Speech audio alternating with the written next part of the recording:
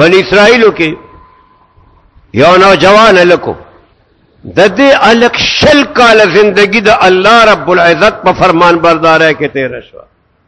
نیک عمله نیک سیرته دا الله تابعدار فرمان بردار انسانو شل کال دا الله پاک اطاعت او فرمان بردارۍ کې تیر کړ ناگہان شیطان دا نوجوان گمراہ کو او دغه نوجوان د دیندارانه بدکارې باندې لګاو گناهونو طرف تلاړو گناه ته رغبت پیدا شو دا الله نافرمانی شروع کړه رسول الله علیه الصلاۃ والسلام فرمایي څنګه چې شل کال فرمان برداری کړي وا دا فرمان بردار نه بعد بیا شل کال د الله نافرمانی وکړه شل کال د الله سره دوستی وا الله سره تعلق هغه تعلق کټ شو بیا شل کال د الله پاک نافرمانی وکړه رسول الله علیه الصلاۃ والسلام فرمایي دغه شل کال چې کله تیر شو د انسان په شیشه کې ځان تو قتل ناګهانا پخپل ګیره کې سپین ویختو قتل سپین ویختو قتل د سره غم شو اے زما خدایا ما شل کال استا فرمان برداری کړي وا بیا مې د شیطان په دوکا کول باندې شل کال نافرمانی وکړه یا الله اوس مې شیشه توقات رب ګیره کې مې سپین پیدا شل یا الله د ګیری دا سپین والے د مرګ د نږدې والی علامه ده د مرګ پته خو لګي نه بشکا لیکن کله چې ګیره کې سپین ولګيږي نو دا اندازه چې اوس د انسان مرګ قریب دی عمر فاروق رضی الله تعالی عنہ د یو کس ډیوټي لګولې وا ډیوټي دا وا وی روزانه به ما ته سحر आवाज راکې چې اے عمر وخت قریب شو مرګ دې نږدې دی دې سره ما ته مرګ یادېږي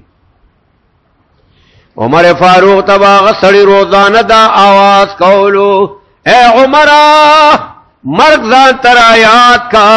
مرګ دې قریب دی عمر فاروق چې کله پګیره کې سپین پیدا شو ناګهان شیشه ته یورا دیو قتل سپین ډکی پګیره کې وکات هغه سړی راغستلو ورته وی قربان تعالی چې ما کومه ذمہ داری درکړې وا او کومه ډیوټي می درله مقرر کړې وا بس هغه ذمہ داری دې پورا شوا هغه ډیوټي دې پورا شوا آینده د پاره ما ته سحر د आवाज ضرورت نشتا چې عمر مرګ دې قریب دی زکه چې زما په خپل بدن کې ما ته مرګ یادول والا موجود شو زما بدن کې ما ته مرګ یادول والا موجود شو خفه نشه زمونږه ګیری سپینی شي په ګیرو کې سپینم لګېدلې وي خدای باوجود مونږ ته مرګ نه را یادېږي رسول الله علیه الصلاۃ والسلام فرمای اکثروا ذکر هاذم اللذات اکثروا ذکر هاذم اللذات اے دا الله بندگانو اے زما امتیانو دا مرګ خپل ځان ته هر وخت را یادوي مرګ چې را یادي نو دې سره انسان د ګناه نه بچ کیږي او چې دنه مرګ هېری بیا دې په ګناه باندې اساریږي نه د دې وجنه حضور فرمای ځان ته مرګ را یادوي چې مرګ قریب دی زب امرم دا جون زما همیشه د پاره نه دی زما الله تبا زما پیش کیږي مان به الله زما د زندګۍ پختنه کوي د دې وجنه ما عرض کوم چې هغه نوجوان رسول الله علیه السلام فرمای چې کله په ګیره کې سپین ډکی ولیدل الله ته زاری شروع کړه اے زما خدایا ما شل کال فرمان برداری کړي وا شل کال مستانا فرمانی وکړه رب اوس می پګیره کې سپینو لګیدل یا الله ز توبه او باسما چې تبه زما توبه قبل او کنا الله تبه زما توبه قبل الله تعالی زاری کوي نو توبه خو الله پاک قبلې کنه جناب موسی علیہ الصلوۃ والسلام ته یو زنان راغلا اے موسی علیہ السلام ما نه ګناه شوی دا ز توبه او باسما چې خدای به زما توبه قبلې او کنا جناب موسی علیہ السلام پوښتنه کوي بی ګناه را ته بیان کا څه ګناه درنه شوی دا چې ته دا غینه توبه او باسه اے د خدای پیغمبره ما نه ګناه دا شوی دا چې ما بدکاری وکړه هغه بدکار نه زما حمل شو داغه حمل نه بچي پیدا شو بیا هغه ماشوم بچي ما قتل کړو ما مړ کړلو ما نه دا ګناه شوی دا د دینه توبه او باسما جناب موسی علیہ الصلوۃ والسلام چې واوریدل وی خطا دون لوی ګناه کړی دا دون لوی ظلم دې کړی دی او هو موسی علیہ السلام خو جلالی پیغمبرو موسی علیہ السلام ورته فرمای زما د مجلس نزا اسنه چې د خدای عذاب ستاسو د وجه نازل شو مونږ د سره په عذاب کې گیر شو پاسه زما د زینا دا زنانه پاسه دا جناب موسی علیہ السلام تا فورا دا لانا وحی راغلا اے موسی دا زنانه دی ولی واپس کلا را واپس کو ورته وای چې الله توبه قبلې دا ولی واپس کړه جناب موسی علیہ السلام الله تسوال کوي اے زما خدایا ما زکه واپس کړه چې لوی ګناه کړی وا ما سره يرشوا چې سن عذاب راشي داغه په وجبانه او مونږ ور سره پادا کې گیر شو الله وتعالى فرمایل اے زما پیغمبر موسی تا تر دې زنه ګناه لوی ښکارا شوا زدر تر دین لوی ګناه خیمه موسی علیہ الصلوۃ والسلام موسی علیہ السلام حیران شو یا الله د دین بملا لوی ګناوی رب ذل جلال ورته فرمایل اے زما پیغمبر موسی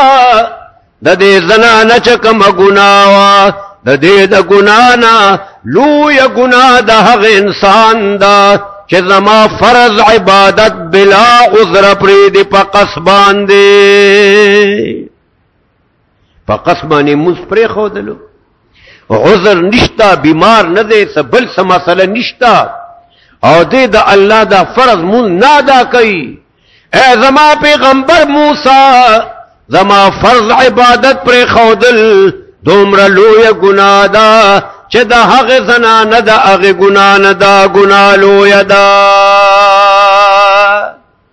نو الله پاک توبه قبلې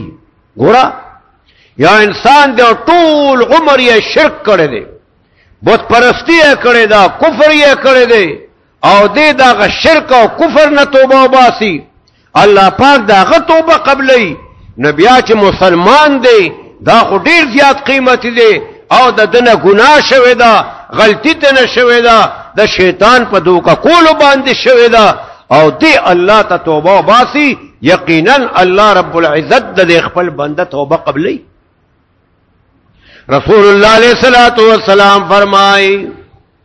هاغه نوجوان الله تسوال کوي زما خدایا اوس خو زما مرګ رانی دې رب زدر توبه وباسما ما در سره یارا نه پرېخوا ما دوستانه پرېخوا پاک ربا ز توبه وباسما یارا نه در سره بیا کوم دوستانه در سره کوما خو رب چې د پېښم چې زما توبه قبل او کنا الله زما توبه قبول کړي دا الله پیغمبر فرمایي یو غیبی آواز راغی اے زما بندا تا ما سره شل کال دوستی وکړه یارانه دې وکړه تا چې دوستی کولا ما در سره دوستی کولا تا چې کم نیک عمل کولو ما د هغه نیک عمل قبولو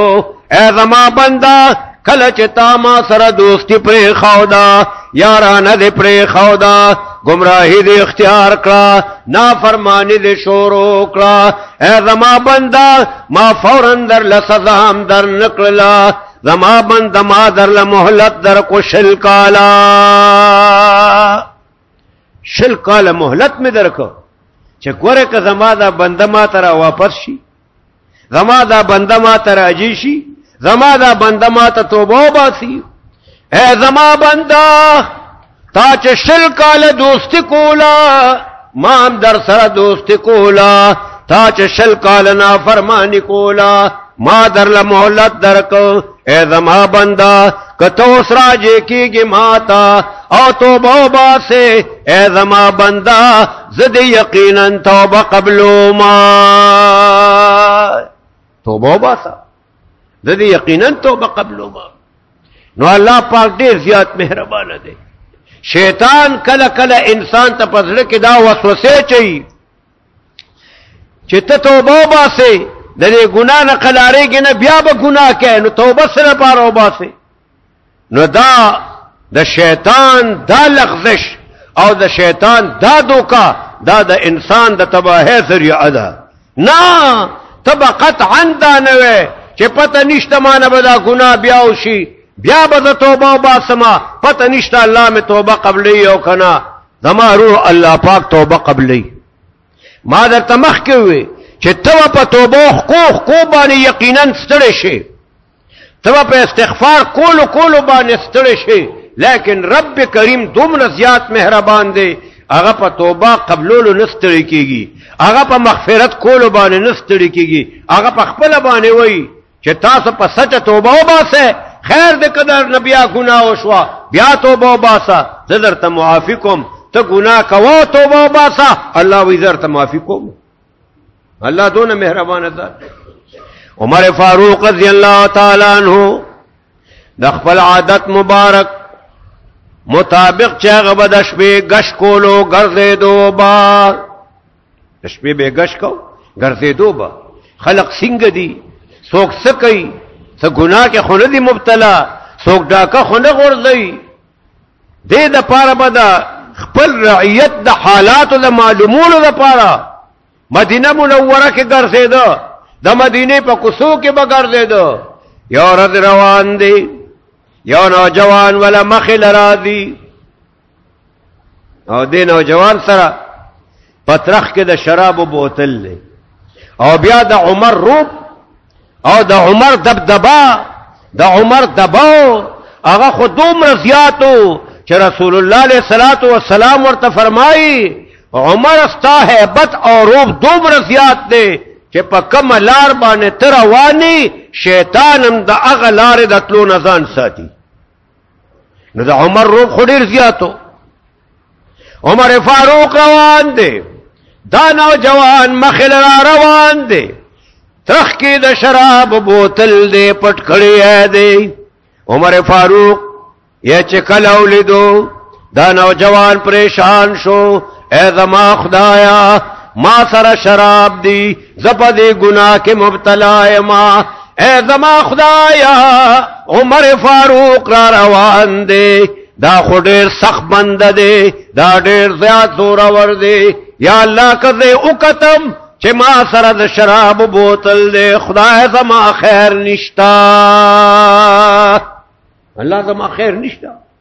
دا بس کیږي بس خیال وکړو چې توبې نه بغیر بل علاج نشتا الله ته سوال وکم الله ته توبه وباسم الله ته سوال وکړم زما خدایا ما دا ګناه کړی دا زه دې ګناه کې مبتلا یم الله مر روان دی د بچاو بل لار مې نشتا یا الله تا ته توبه وباسم تا نه بخنه غواړم اے رب زما توبه قبول کا ما د عمر نو ساتا ما د عمر نه خدای او ساتا عمر فاروق او دې سره راجخ شو عمر فاروق رضی الله تعالی عنہ ورته وقات نوجوان دې ترخ کې دې سدي ترخ کې سدي دا نوجوان سوي یا امیر المؤمنین دا زما پترخ کی چې ما پټ نیولې دی امیر المؤمنین دا سرکدا د سرکی بوتل می پترخ کې دی جدا سرکدا وی خطر اخکارک عمر فاروق رضی اللہ تعالی عنہ بوتل راواغش گور ورتا عمر فاروق پیشو چه دا خواقی سرکدا دا خواقی سرکدا دا توبه برکت تو گورا اللہ ته سوالو کو اللہ عمر را روان دے ما سره خو یقینا شراب دی زه خو یقینا گناهگار ما خدای ما دا عمر نه بچ کا ما دا عمر نه خلاص کا اللہ رب العزت دا غاغه توبه قبول کړه دا غاغه استغفار الله قبول کړو او الله پاک په خپل فضل او کرم سره الله ته څه شی مشکل دی هغه ته خوار شی آسان دی الله خپل فضل او کرم سره دا هغه پترخ کې د شراب بوتل هغه د سرکې په بوتل باندې بدل کو زمارونو مونږم د ګناهونو په شرابو کې مبتلا یو دا الله د نافرمانو په شرابو کې مبتلا یو کومنګ الله ته توبه په سچ باندې وکړه او الله نم بخنه اوغستلا الله رب العزت با هغه زمونږه د ګناهونو شراب د خپل مغفرت او بخنه په سرکه کې بدل کی الله رب العزت دې ما او تاسو ټول ته د توبې د اوخکو توفیق راکړي